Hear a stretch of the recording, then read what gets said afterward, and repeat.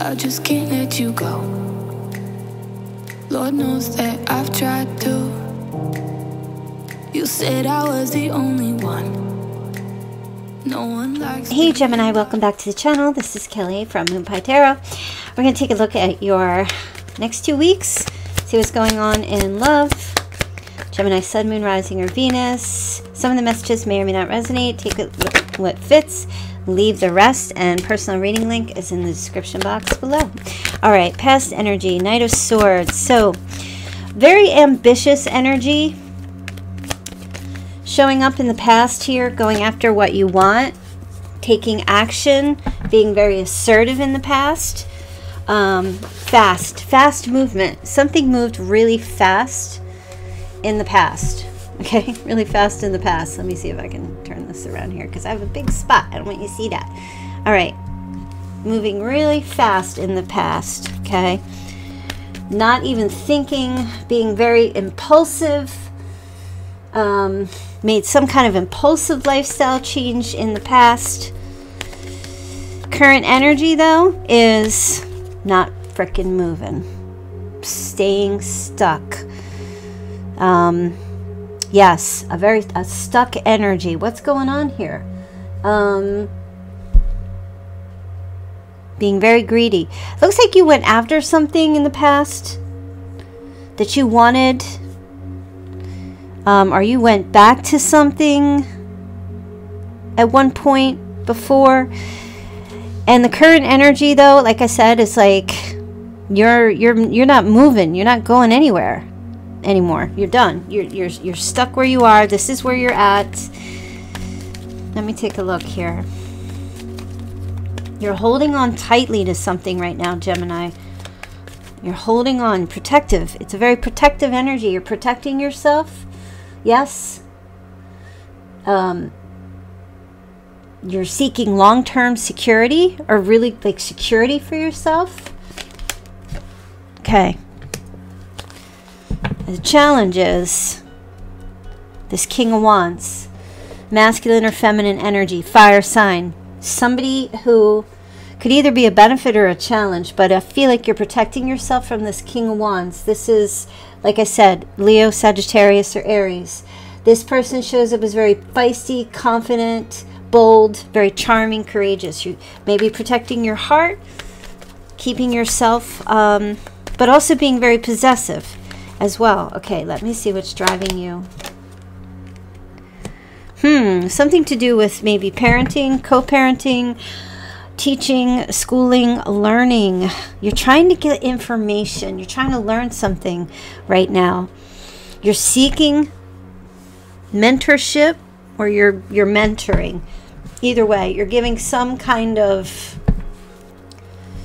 You're learning something. I don't know if you're giving or if you're receiving, but you're definitely in learning mode right now. There's something here you're trying to learn. Let me see. You could be going to school, or you could have a school-aged people around you, or person around you. You might be trying to co-parent with someone, but you're protecting yourself. Or I see you and another person. Okay, if you're trying to give instruction or give a blueprint for someone who sits in an apprentice position, they don't know as much as you. Now, you could be also learning as well, but this kind of gives me something to do with a relationship. You're trying to manage some kind of a relationship, but you're protecting yourself from somebody. All right, you're really thinking things through, Gemini, especially these next 2 weeks. Like, you are kind of in hermit mode, in a sense where you're doing like I don't feel like you're lonely. I just feel like you're spending time alone in your head. Do you know what I mean?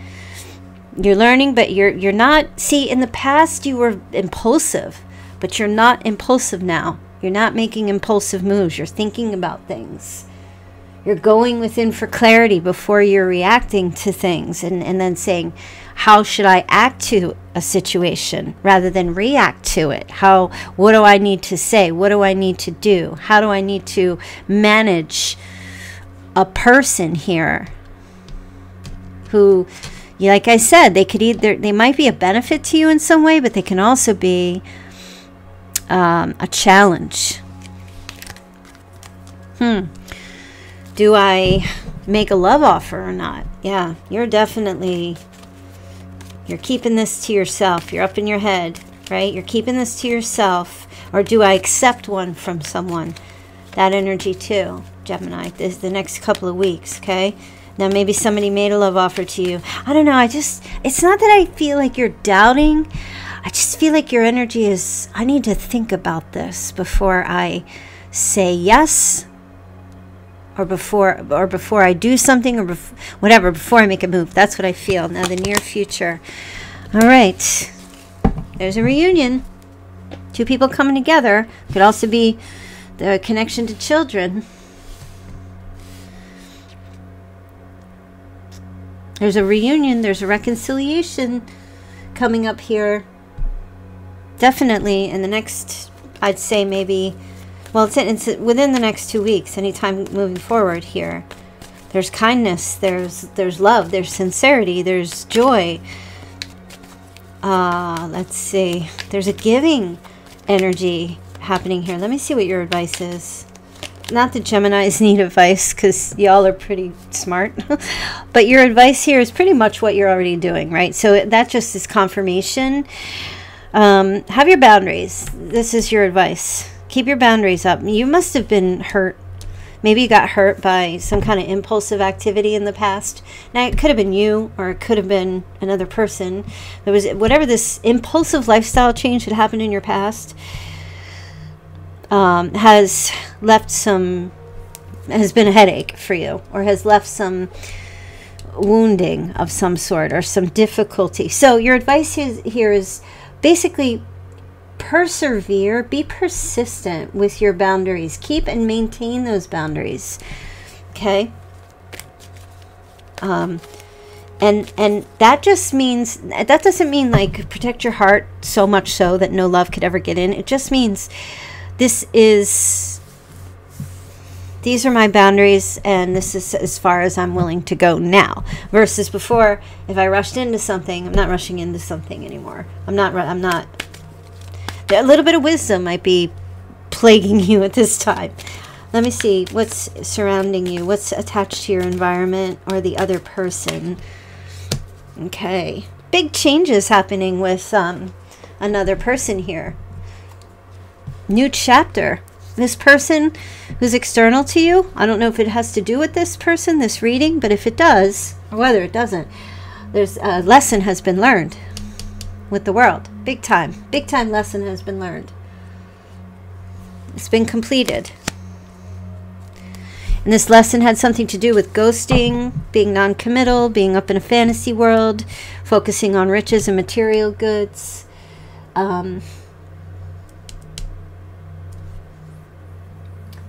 Commitment issues, perhaps. Yeah, absolutely. Yeah, lessons. There's a new chapter on another person's end. So it feels like maybe you know who this is. I don't know what happened, but you're definitely cautionary now as far as the decisions that you're making going forward with a particular person and dealing with a particular person. I do see two people here coming back together, but it's a little bit less impulsive in moving forward with each other. Okay, so obviously in your hopes and fears you have the Fool. So there is this desire to take a risk, you know. Just want to throw my cares to the wind, want to be impulsive again and not even give a shit, and just just go on the adventure, take a chance, want to have that feeling of freedom, to just not be weighed down with, you know, anything, but fearing that if you do that, right, look at the dog trying to warn the person, hey, hold up, you're about to go off that cliff and you could possibly die or hit the ground. Yeah, so there's a fear, of course, of that, and rightfully so, because, you know, some kind of impulsive decision in the past has left some scars.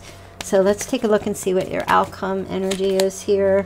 Well, it looks like the way you're handling something right now, Gemini, in your life is going to bring you good fortune and good luck. You're handling it like the right way, it seems like, because you're putting thought into things and you're using your boundaries, because you value yourself and you don't want to, you know, you're wounded in some way. You know, this is the wounded warrior. This is the person that comes back from war and is like, wow, I'll never do that again, you know, and now I'm going to be more careful next time. So that Wheel of Fortune, the outcome is a turning point, a change, not just for you, but because of you, that this change is that is happening with the Wheel of Fortune here. There's good luck, okay? Things working out for you in favor. In favor of you, okay? Because this reading is about you. Let's take a look and see what your messages of love are here. Messages of love for Virgo. Not Virgo, I'm saying that. Gemini. Maybe you're dealing with a Virgo. Aquarius. Like I said, Sagittarius, Leo, Aries, Scorpio, Taurus. All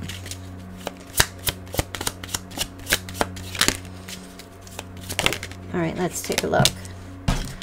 Wow, play hard. Find time to laugh, goof off, and enjoy each other. Real important right now. Try not to take something too seriously. This time the person is unable to give you all you deserve. And that's fine, because I think you know that. And that's part of your decision making and what you want to do, how you want to handle something. You're protecting yourself. Okay. But this does have to do with the past life lover, someone that you've been involved with before, who is going through a spiritual transformation and an awakening, which we saw here. So I feel like if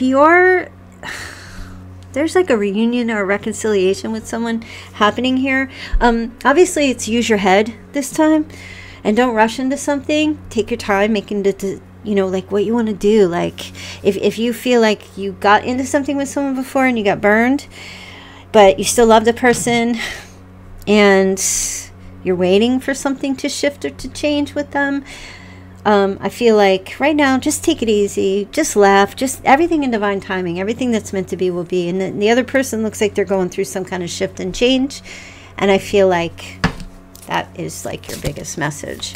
All right, let's take a look and see what your Chinese sign is. If you don't know your Chinese sign, look up your date of birth and you will be able to find it.